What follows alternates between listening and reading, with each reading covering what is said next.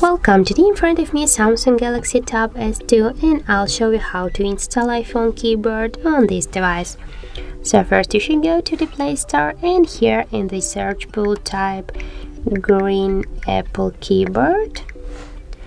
Now we have to get this application, so tap to install and wait just a few seconds while application installing on your device. Now just open the app. Here click enable in settings, and near the green Apple keyboard tap once on the switcher to activate it. Now just go back. Here click to the switch input methods and switch the Samsung keyboard to the English United States keyboard, and as can you see, that's finished right now.